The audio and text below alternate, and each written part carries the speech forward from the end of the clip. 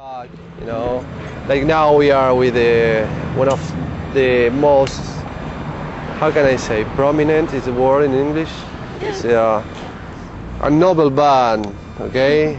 Singer and guitar player. They're gonna introduce themselves, okay? I'm Margarita Monet, and I'm the singer of Edge of Paradise. I'm Dave Bates. I'm the guitar player. Dave. Yep. Okay. Dave. Because I know Margarita. Margarita is easier to. Well, Dave is obviously. Yeah, Dave's a common name. Yeah, yeah. What is the imagine of the band? We were talking, about the imagine of the band, Age of Paradise. Okay, so what is the imagine? Well, the image, it's, I guess you can draw upon the name, because when we were thinking of the name, we wanted something light and dark, because since I'm a female singer and the music is very heavy, we wanted to have that contrast in the name. So it's based on, it has a dark quality in it, but also that mysterious, elusive thing that, paradise is. So we're on the edge of paradise. So it's like, also you can tie it into today's world, it's like, well, everybody wants to live in paradise, but, it's like you step in the wrong direction and you'll fall off paradise, just like that. Yeah, and paradise is elusive. It's always one step away, but you never get there most of the time. With the name, my thinking was we would have a name that wouldn't lead you in one direction or another, and you'd be forced to maybe check it out, you know what I mean? So it's not, satanic this or that. It's just something that is open-ended and can mean many things to many people. And if they check out the music, they get what the name means maybe right in their own way, Yeah, because we don't want to be like an evil metal band, you know.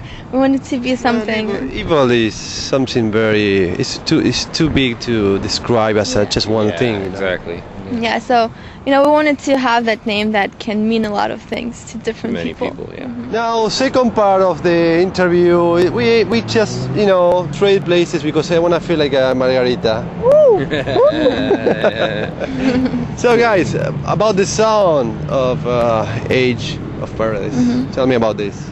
The songs? Sound. Oh, the sound. Well, the sound, it's, I guess you can say it's, because we strive to get a new sound out there, so our sound is an industrial chaos, that we call it, which is a mixture of aggressive guitars, heavy keyboards, melodic vocals, a lot of melodies, but all combined in a tasteful, heavy sound.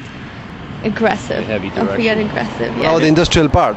Yeah, and a lot of it, really, we were searching for our own sound, and still are, and it's an artistic goal. As we want to have that thing that people identify as us. All the great bands, they have their sound, and a lot of that has gotten lost nowadays. It's like everybody kind of clumps into a core, or they're all rushing into we're part of this or part of that. And we wanted to go left field and be just part of our own thing, incorporate as many elements as we found cool, and things that would fit together in a different way than other people might use them. And what is the different way? I mean, I know what you mean, okay?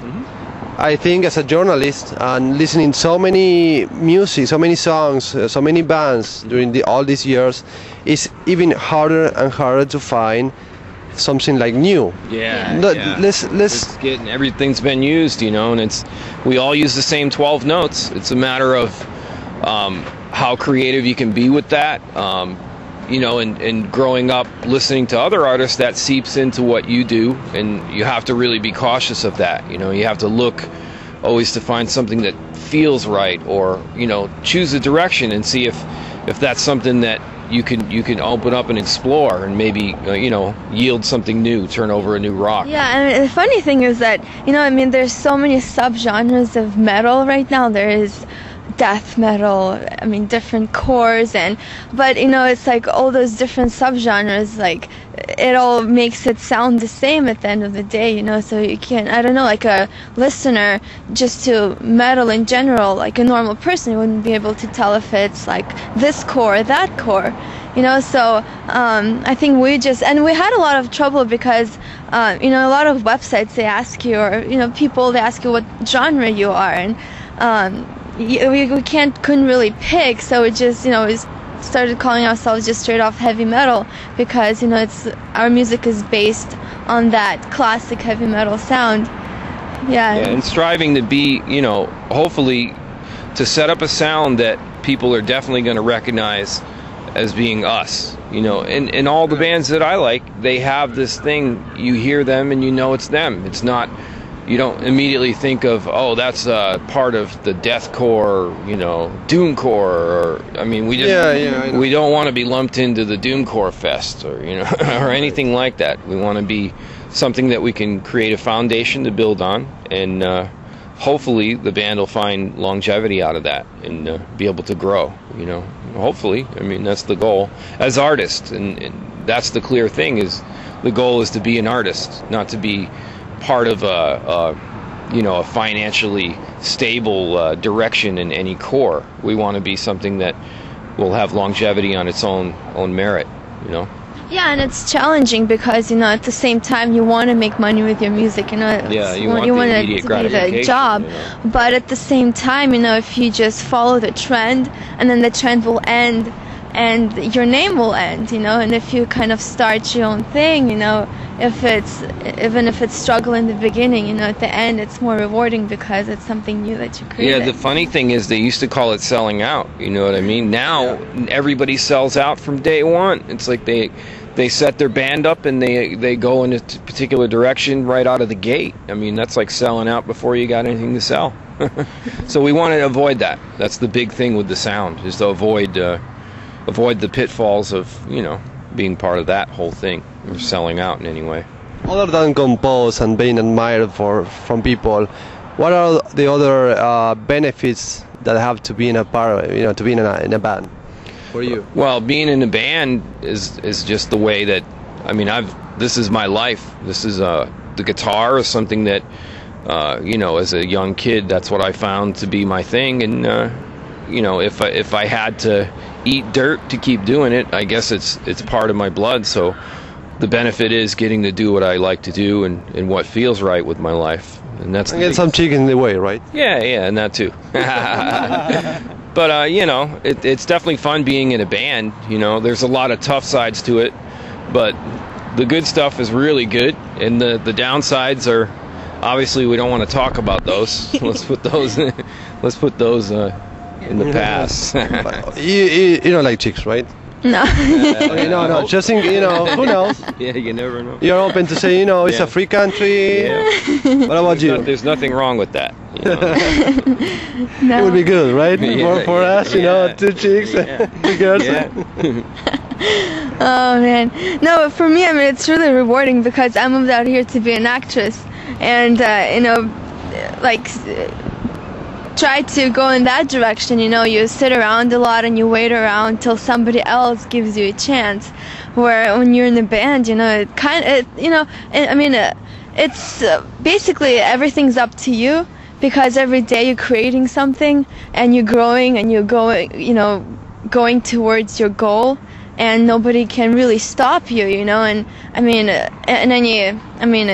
acting or any other profession where you have to get that role and the director has to choose you or something like that, unless you're creating your own play, which is a different story. But when you're in a band and you're writing music, it's just so much more rewarding. And and the whole thing about the energy of the live show, you can't even explain that, because it feels so awesome to be on stage and people are right there with you, the whole time. And the biggest reward definitely is the creative process in any art form. And if you're an artist, then that's something you know because you're there and you do it. But when you have an idea and you're able to take that idea and and create it and watch that thing grow into something that you had envisioned as just an idea from the start. And then to see the people respond to it and to see what they take from it, it's even it's really cool. Oh, the future of the band, changing the subject. Well, we just broke up. So. Okay, yeah, over. There's no future. No, the future looks good. It's building really fast. Yeah, we've only been together less than a year. I mean, we'll celebrate our 1-year anniversary in February. 1 year, and you already have a CD. Yeah. Well, we started. It's kind of a long story. I'll make it a little bit shorter. But I had another band. It was called Bleed with Robin McCauley, and oddly enough, Robin got us the gig in Survivor, singing for Survivor. Yes.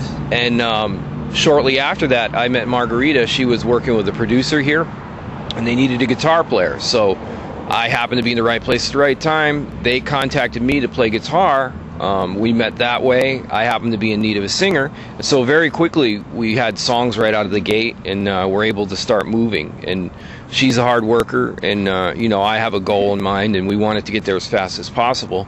And we needed a foundation. We needed a foundation that established that this is going to be a band. So we knew we had to get the CD done. So we spent from the beginning of February to, how long did it take? About 6 months. Yeah, I mean, 24/7. We did. Yeah. We worked on it day and night. Everything kind of fell into place because, I mean, right away we knew that we wanted to have this band and wanted to get it as far as it can go.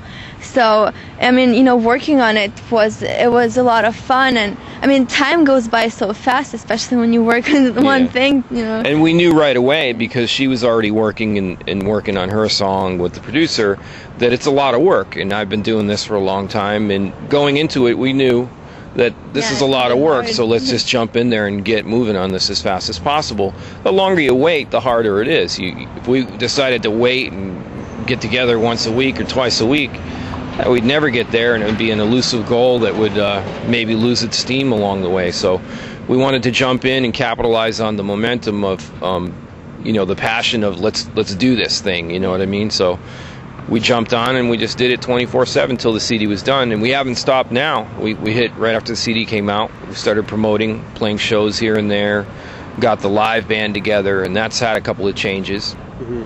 So it's a pretty mammoth thing. I mean, it's a big ordeal, but she's a hard worker, and we kind of help each other out. Not, but I have to take it. I do all the work, actually. Okay, guys, a message to the people, how they can get the CD, okay? Yeah. Well, you can go to our website, which is edgeofparadiseband.com, and from then on, you can click all the links that you like. I mean, you can get it on iTunes, Amazon, our website, and get the physical CD, because those are cool. Yeah, get the real CD. Yeah. I mean, downloads, everybody knows it's easy, and you get immediate gratification, but there's nothing like having a real CD, and why not have it in your hand, Yeah, you can look at the pictures, you can feel it, you can taste it. Yeah, the vinyl's coming. I just got to figure that out. But just get the real CD. Let's get back to that. Dave will send you his picture. Yeah, all kinds of I mean, you have to pay a little extra for that, but we can make that happen. Okay, guys, thank you for the interview. All right, thanks a lot. It was a pleasure talking.